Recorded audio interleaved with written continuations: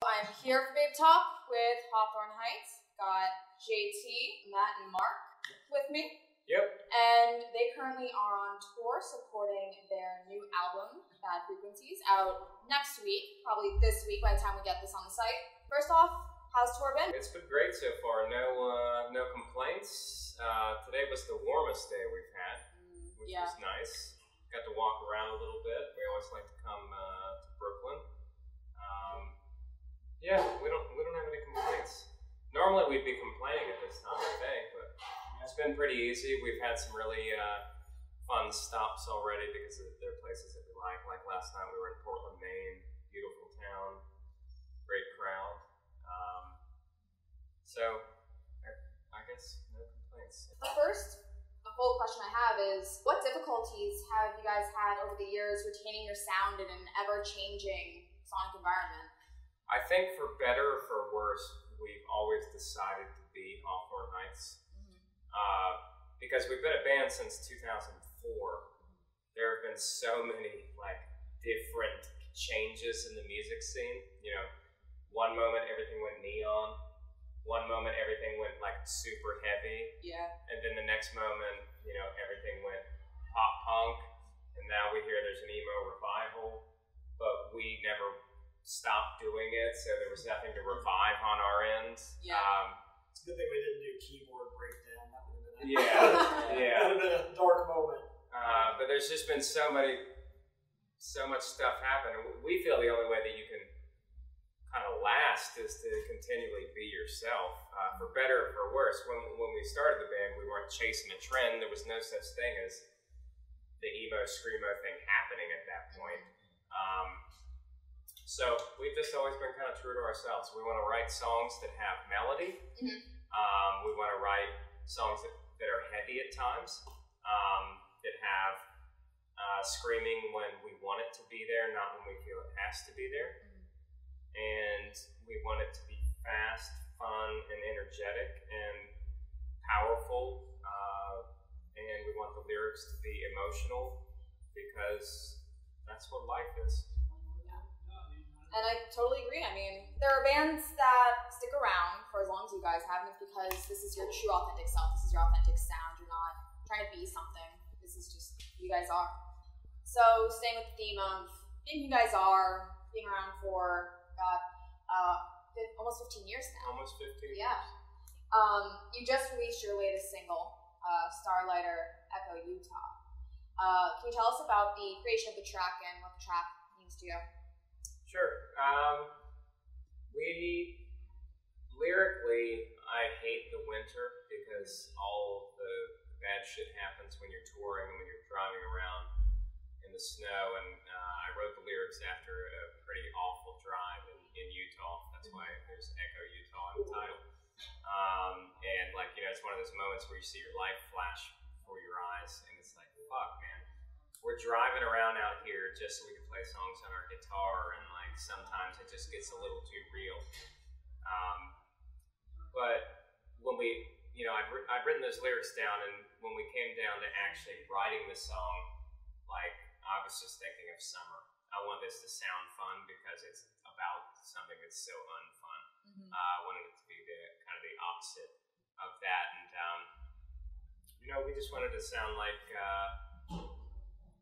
one of your favorite summers. We wanted to sound like a point in your life where you didn't have to worry about anything. You just hopped in the car, hung out with your friends, and picked the destination, and just cranked up some songs. So I guess then, what would be your favorite song off of Bad Frequencies? That's probably different for all of us. Yeah.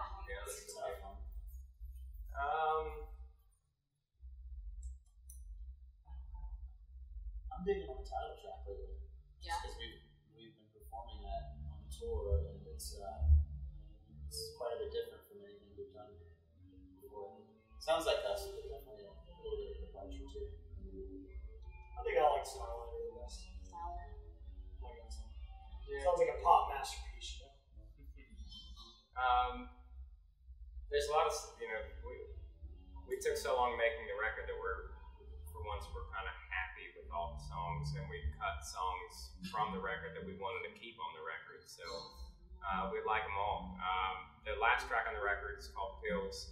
It's about some pretty dark times in America, specifically in the Midwest. But I really like that song because I think it's about some real stuff that people are going through, and I hope that when people hear it, that it'll maybe it can help break them out of that somber. That song also is probably the first time that we've ever tried to achieve a tone for the album and actually got it. Usually you try to go I want the guitar to sound like this, and then you kind of get close-ish and you just go, okay, no time to go anything. That one's actually turned out how it was supposed to. So it's kind of cool. So then on tour promoting the new album, moving away from what's your favorite song overall, what's your favorite song to play? To play, I think that we agonize over the set list and stuff like that, because we're a band that's been around for a long time. We have a lot of different albums, so that's one thing that we take out of the equation. Our favorite songs. Yeah. We are solely trying to service people who are coming to the show because we appreciate the fact that they could be doing anything tonight, they could be spending their money on anything else. So we want to make sure that we're playing what they want to hear. That's most important to us. And we like the crowd reaction more than we like the personal satisfaction of playing our favorite song that we wrote. Okay. That's kind of weird. We've played them all before. Yeah. So we know how they go. So then I assume it doesn't get tiring playing, the fan favorites like Ohio's for Lovers and So Sorry. Yeah, it doesn't get tiring because you see their reaction and they clearly want to hear it, and it's helped them either through something or they just generally enjoy it and it's a good time for them, so that's enough for us. There's somebody we met tonight that's here and it's their first rock concert ever. Oh, wow. So when you hear something like that, how can you be really bummed about playing Ohio's for Lovers? You guys never been to a show, so and we are the one that he chose. To be his first show. Yeah, that's really impressive. Yeah. So going back to Bad Frequencies, your last release was in 2015. How would you say the album compares to what you previously released? Do you see it as a continuation, as sort of a departure? Do you see it as... Nah, it's kind of a polar opposite, to be honest with you, because Hurt is about, growing up in the dark fall, winter period in the Midwest, when there's no sunlight, it's freezing, the wind beats at you, and it's about some, real-life dark personal experiences and stuff like that. Bad Frequencies is definitely wanting to run away from that. It's wanting to chase the youth that is no longer there. It's no longer supposed to be there. As you get a little bit older, you're supposed to grow up. But I don't really think that you have to. And that's what it's about. It's about not having to grow up. Yeah. As you guys have been around so long, and there's this ever-growing trend of anniversary tours and things like that, do you see yourself taking part in that in the future? Nah, we already did it, and it took about 3 years of our lives. I had a friend who came out to one of those. And it was cool, and we appreciated it, and we loved that the fans had a good time, but we couldn't release anything new because we couldn't play new songs. So it takes a lot out of the artist in that regard. So we were happy to do it the one time we did for the 10-year anniversary. But it's a once in a lifetime, once in a... Yeah. I mean, if we make it to 20 years, maybe. But, I don't see a 16-year anniversary show back. Those ones are always so odd. It's been a year. 17 years. They're cool, but they just take away from what you're actually trying to do. So it is Record Store Day today. Yeah. So on the topic of records, what's your favorite record at the moment? Or, what was, a record that really inspired you to get into music? Mine, I have two. Mine was Melancholy and the Infinite Sadness by Smashing Pumpkins. When I heard that, like, it came at a point in my life, you know, I was in high school, and all the imagery and everything, the music videos, everything was so badass that I was like, man, that is what, like, being a rock star is, that. And I just thought it was super cool. But my first, like, I guess, inspiring musical memory was, my family was not musical at all. It was very rare that my mom would put, like, records on, but she used to play Born in the USA by Bruce Springsteen a ton growing up. And I don't know why she really liked that album, because she never really talked about it or anything.